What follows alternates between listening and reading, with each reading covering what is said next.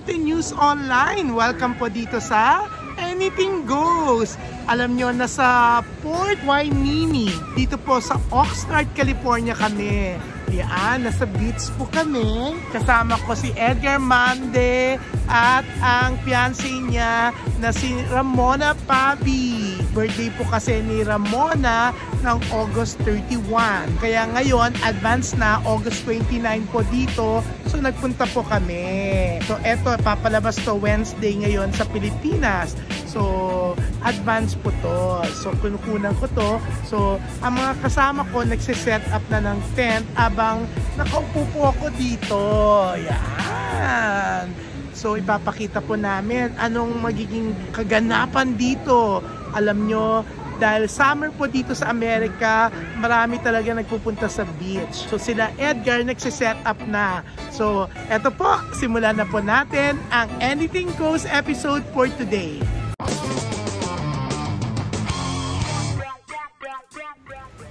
Yan, nagsiset up na po sila ng tent. Siyempre ako nagpapahinga dito sa gilid kasi ayokong itim dahil ang itim ko na dahil summer nga dito sa Amerika. Sa kakalakad ko, umitim na akong sobra. Actually, hindi ako mahilig sa beach. Pero sumama nga ako dahil birthday ni Ramona Pabi. Marami raw kami dito, mga 18. At may photographer pa. Kasi etong photographer na to, eto yung hinay nila para sa wedding sana nila nung May na hindi natuloy. So, yan. Si-set up na. So, maghapon daw kami dito. Maraming pagkain, maraming handa si Ramona. Marami tayong makakachikang mga kapwa Filipino. Edgar, anong lugar nga to? Port Hueneme Beach. Yeah, lagi kayo dito. Pangalawang ngayon. Okay. Dito sa Oxnard to, no? Yeah. Yeah, dahil 3 birthday, weeks ago, dito kami. birthday kasi ni Ramona on Monday. So dito yung celebrate namin dito. Oo nga, diba? So, ilan ang invited nyo dito? Mga 30 kami. Bongga. Yeah. So, yan, nagsiset up sila. Okay. Bongga, mukhang matutulog kami dito. Oo. Parang tulugan tong tent na to, ha? So dito ba tayo matutulog, Edgar? Pahingaan lang. Ano kakilalanin natin to? Hi! Anong name mo, darling? Sayla. Sayla. Taga saan ka dito sa California? Taga Panorama. Sa Panorama. Maraming mga Pinoy dyan. Ang dami mga Filipino stores and supermarket, restaurants. Yan. So, eto. Anong trabaho mo dito? Accounts payable. Saan dyan din sa Bali? San Fernando. San Fernando Valley. So, pag accounts payable, ikaw ang gumagawa ng mga cheque, ng mga billing? Oo, ako tagabayad ng kumpanya. Anong kumpanya to? TMB. TMB. Hindi siya Filipino company? No. Gaano ka nakatagal dito sa Amerika? 20 years. 20 years. Anong buong pangalan mo? Sayla Villapando. Oo, saan ka sa Pilipinas? Sa Batangas. So, bale, ano ka bale? Accountant ba? Accountant, yeah. Accountant. Yan. So, yan, busy-busy si Ramona. Siyempre, ito kailangan i-secure kasi. Kasi lulubog lang sa buwan. Ayan, parang nagkakagulo, di ba? So, wala na. Hindi na ako nakaiwas. Kailangan ko na sumama dito sa mismong beach, dito sa dagat. Yan, nagpipictorial na yung dalawa, ang lovebird. Yan, may photographer sila.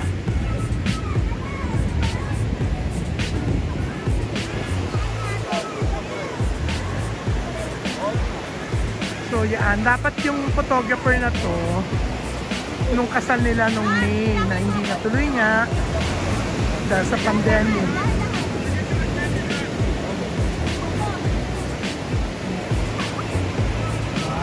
Tumatakbo-takbo pa mag-jowa. Masaya lang kasi 30 plus daw kami sa grupo. So eto, pupuntahan ko naman yung mga ibang kasama. May mga naggagatingan ng iba. So busy sina Ramona and Edgar sa pag-aasikaso kasi nga nagsiset up na lahat. Tapos mamaya marami raw pagkain, maraming mga pinahanda sina Ramona and Edgar. Excited! Yan, talagang nandito ako sa lilim kasi medyo itim ko na actually. Sobra. Kasi nga sa kakalakad po dito sa California kasi it's summer, hindi naman pwedeng hindi ka maarawan. So ngayon, nagsigurado ako, nagdala ko ng sombrero, diba? Bigay ko sa akin, kaibigan ko, si Lurason. So, nakakatuwa. So yan, sina Edgar, busy sa pagsiset up. So, yan, nagchichismisa naman sila Mona, si Syla, and yan, dalawa pang kasama nila, alamin natin ang name. Pero sa dami nila, I really doubt kung makabisado ka mga pa. So Mona, so what's your birthday wish? COVID-free, matanggal na. Yeah. That's the only wish. Matanggal ang COVID. So we can all go back to normal. Nga. Pero at least, no, hindi ka masyadong stress kahit nurse ka kasi private nurse ka. Hindi mas, hindi, ang problema nga doon, mas nakakatakot niya. Kasi isa lang ang patient mo. Tapos exposed madami. I mean, hindi ka pag sa hospital ka. So yan, kaya pala wala pa yung pagkain. Nagpabili kayo ng table.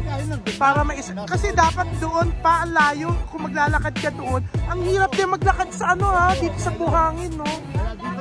Ay, eto na mga girls na magpipictorial. Ang bongga. So yan. Napakasarap, no? At least, Edgar, yung bayad nyo sa photographer, para dun sa kasal dapat, di ba? So, at least, hindi na kayo nag-refund, ginamit nyo. Pero sandali, meron ka na ba schedule for next year? Wala pa rin. Hindi makapag-schedule kasi wala pa rin vaccine eh. Kasi pandemic, It's impossible, no? kasi bawal. Bawal ang marami. So gusto nyo, mag-schedule kayo, yung pwede na talaga, di ba? Yung original na invitation nyo, di ba? And it can only happen, kumbaga, mangyayari. Pag wala na.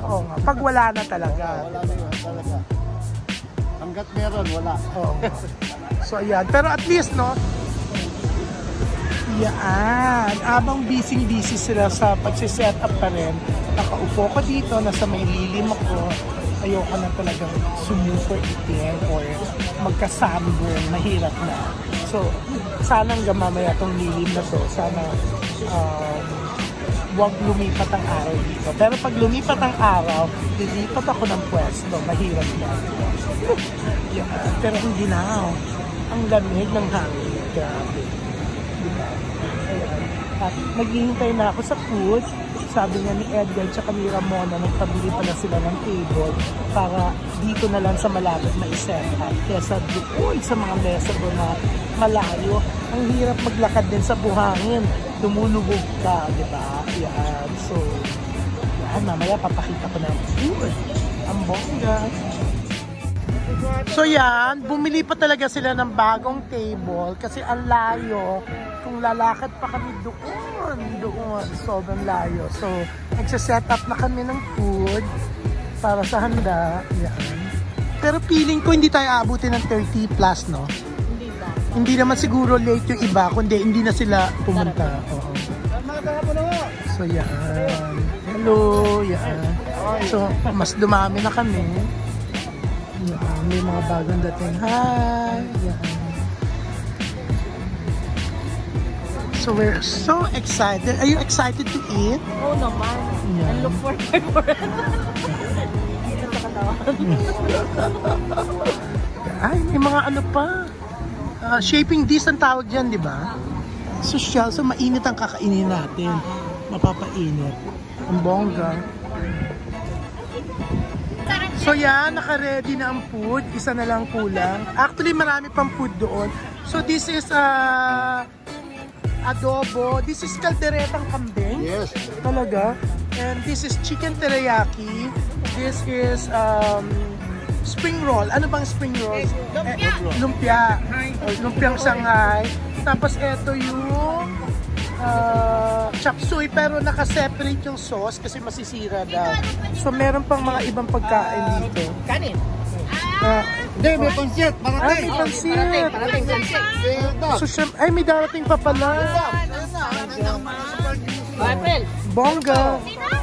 Didag. April, ito pa. Oh, yan pa. Oh, ano yan? What's that? Is it biko? Biko, no? Biko.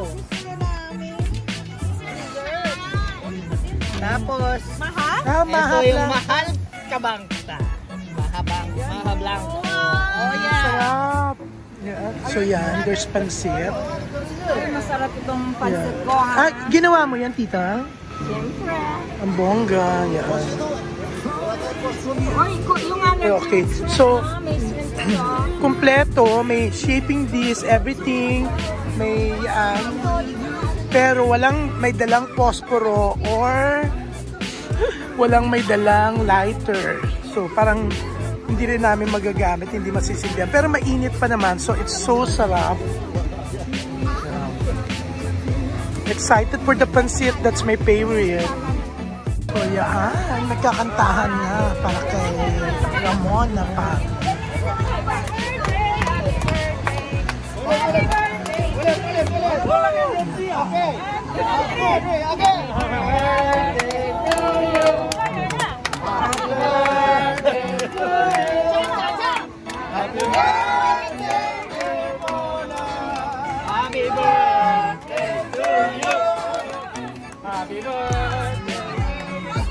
So yan, kakain na kami. Kayo ang pulutan. Happy birthday. Sana ay Ang mga Pinoy, eto kung kasayaan dito sa California. Oh, right. Mamaya may mga games para. So, we're gonna start eating na. Siyempre, may mga alcohol gel.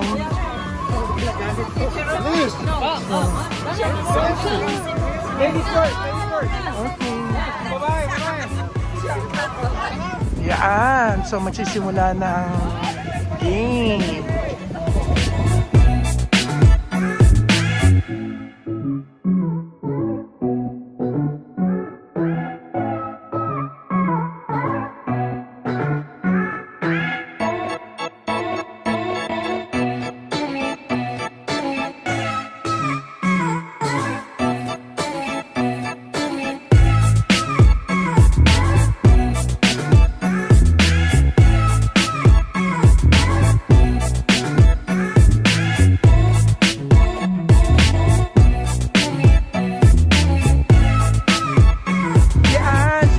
Mula po dito sa Port Hueneme. Yan, dito po sa Oxnard, California. Maraming salamat sa panonood nyo ng isa na naman pong episode ng Anything Goes. Siyempre, dito po yan sa Abante News Online. So hanggang sa susunod po, ito po ang inyong host na si June Lalin. Maraming salamat and bye-bye!